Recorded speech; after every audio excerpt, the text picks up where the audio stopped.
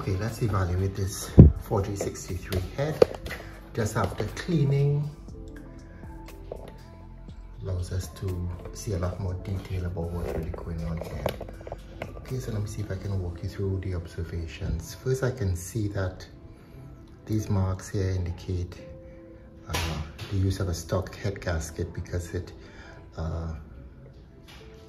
tappet pan gasket, because it leaves a particular pattern with the lines in between. And also you notice that just after washing, because all I did so far was to just wash the head, just after washing there's no abundance of silicone all around, so that's always a good sign, indicating maybe this engine wasn't touched too much. If you take a look at again, this is just after washing, all these journals, cam journals, look really, really, really good. Really shiny and polished. And of course, I did no work on it, I just washed so far.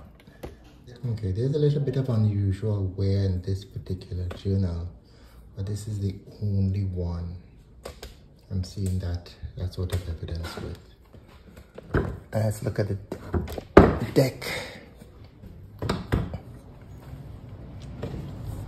Oh.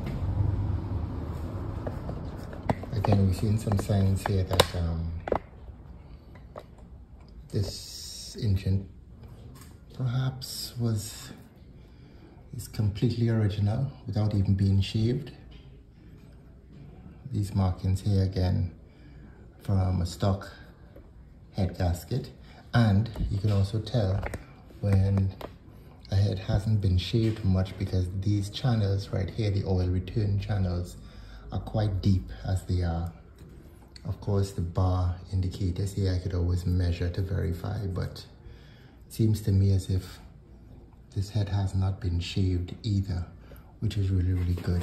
Also, if you notice inside the chambers, there's no marks indicating that debris was ever knocked around inside here. The only imperfections I am seeing are casting related. So while it most probably was a relatively high mileage engine, it was probably stock, and see the amount of deposits on the exhaust valves. So probably stock and never opened. The head was never taken off for servicing or for shaving or anything like that, in all likelihood, which is kind of rare given the age of these engines.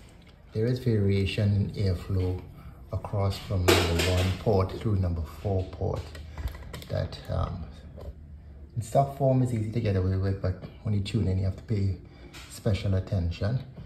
You can just tell the fuel related deposits vary from number 4. You've seen a lot of black deposits. On number 3 a little bit less, number 2 a little bit less, and number 1 hardly seen any of those black deposits. So it definitely increases as we go across from number 1 through number 4. And that is strictly related to what the manifold does and how the airflow is managed coming into the intake manifold, and of course into each intake port.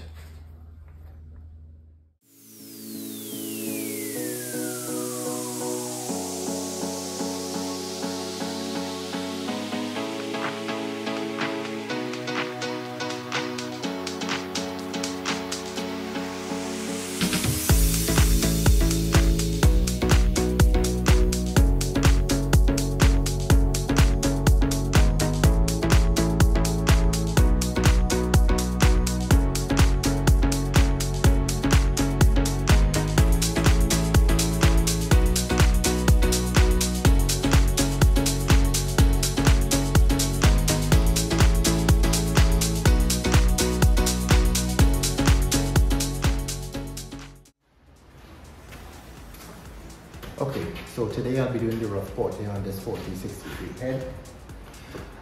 What tools do we need to do this? Well, of course we need the Old Faithful trusty grinder, and of course an assortment of grinding burrs, both long and short ones. I've lots of additional options for stones, which are really handy for shaping. Then let's see, really important, we have calipers for measuring, and of course this is paired with your micrometer. And last but not least, we have a spec sheet. So I have one of these sheets for every single head that I've worked on. In my estimation, I've done well over somewhere between 25 to 35 of these 4063 heads over the years. So lots and lots of data. So I have all dimensions of stock casting and all the dimensions that I want to get to for stage 1 porting. So I'll follow this, make sure these dimensions are transferred onto this casting. All right, let's go.